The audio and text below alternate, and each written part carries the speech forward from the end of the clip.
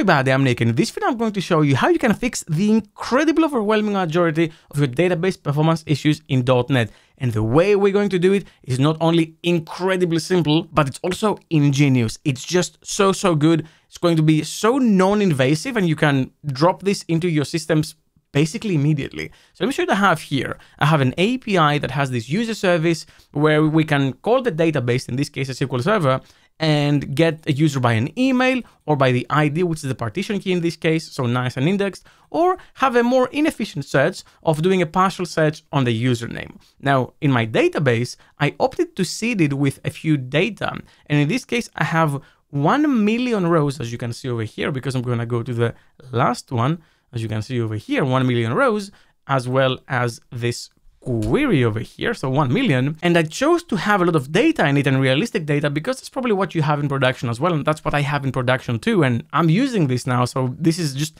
amazing stuff.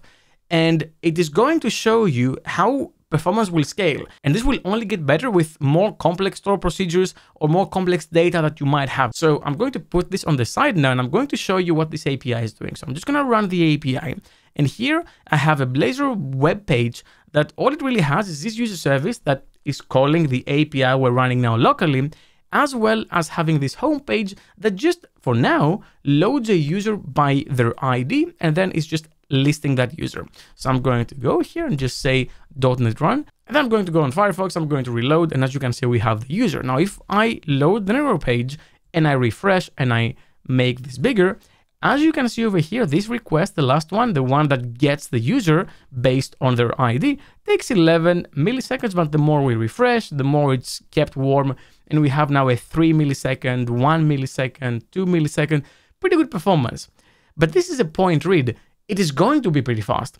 So let's see what happens when we change this over here from a simple point read to using a list. And I will just stop this web page over here by using a list of users, using the Nick username partially, searching, and then just returning everything on the web page. So for that, I'm going to go to the terminal, rerun the web UI, and then go on the page, refresh it. And as you can see, we're loading the users, but that took some time. How long? If I refresh, you can see that this takes over here around a second.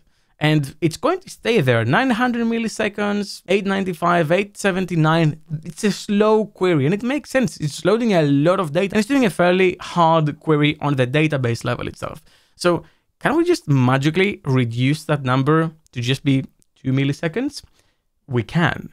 And that's where the package I'm going to show you today comes in. The package is called Delta, and all you need to do to integrate it is just search for Delta. It's called Delta. It is just Delta, nothing else. Go ahead and just install it on the API level. And the only thing you need to change in your code, if you don't want to modify it in any way, is go to either here on the app level and say use Delta if you want to apply it everywhere, or go here on the group level and say use Delta and only apply it for a certain group of endpoints that you want to have this efficient mechanism. So I'm going to add this here. But in order for this to work, and because of how Delta is working, I have to go to the database and I have to add a new column. So I'm going to say a new column, and I'm going to name that column row version. And it's going to be of type row version, which is actually going to be a timestamp. So I'm going to say, okay, I'm going to let Rider do its thing. And as you can see now, we have this column over here. And if I click on users, what you're going to see now on this column is this sort of auto-incrementing looking value. And that's where the magic comes in, because you see this value will change for any data that is changing on the database, because ultimately how we're going to be improving the performance is through caching, but it's caching on the browser level, because we're going to be utilizing e-tags or entity tags, as well as the 304 mechanism that the browser has to know if data is modified. And this is only a few of the things that we teach on Dome Train, on courses like Anti-Framework Core, or any of our other courses dealing with databases. And actually until the 2nd of December, we have a Black Friday sale. So you can use discount code BlackFriday24 to get 40% off any course, any bundle, as well as your first year of Dome Train Pro. Link in the description. We just launched the massive 17-hour course called Let's Build It, showing you tons of things, including database, provisioning resources, bicep, tons of great stuff. Link in the description down below. But now that we have this row version, I'm going to close that.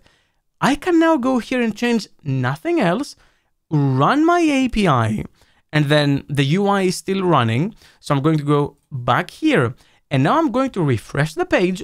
First request will take some time. In this case, it took 1.3 seconds, so quite a long time. I'm going to refresh again, and I want you to see this is a 200 GET request, right?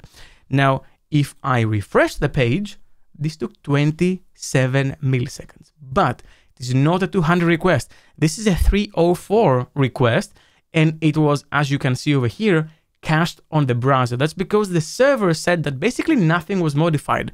How does this work? If we click here, you can see that now the response headers also return a cache control no cache, as well as an E tag, signifying that this is ultimately the version of my data. That's why we added that row version column, because a lot of that logic using Delta is calculated through that. Now, if I go into the database over here and I load that data and I modify anything, so this hypothetically is a read heavy scenario, but not so much a write heavy scenario. That's the best use case scenario for this.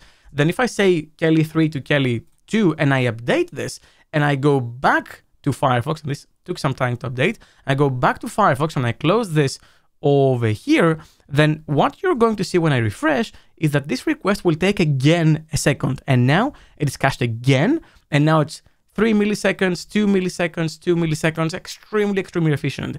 This is because the 304, this is my E tag, will have a mismatch with what the browser has, meaning, hey, the data has changed, so I actually have to properly get that data back from the server.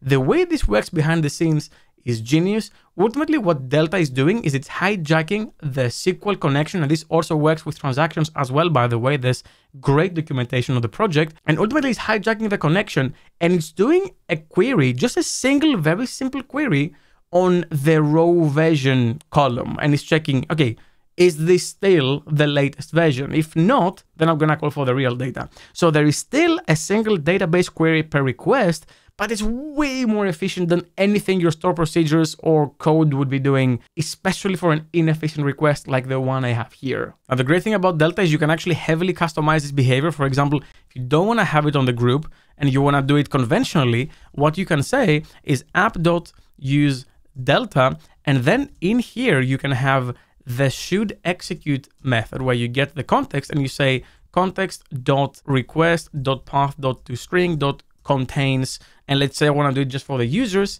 If this contains the user's path in its path, then trigger this logic. So you can do it like this. In fact, it's a fully open source project made by Simon Kropp, incredible developer. He's made tons of great stuff, and expect more videos like this. You can see how the logic works in this mermaid diagram. You can see how the time is calculated and what configuration you might need to do on your server. And as you can see, the solution also has an entity framework alternative, so you can have the exact same thing with EF Core.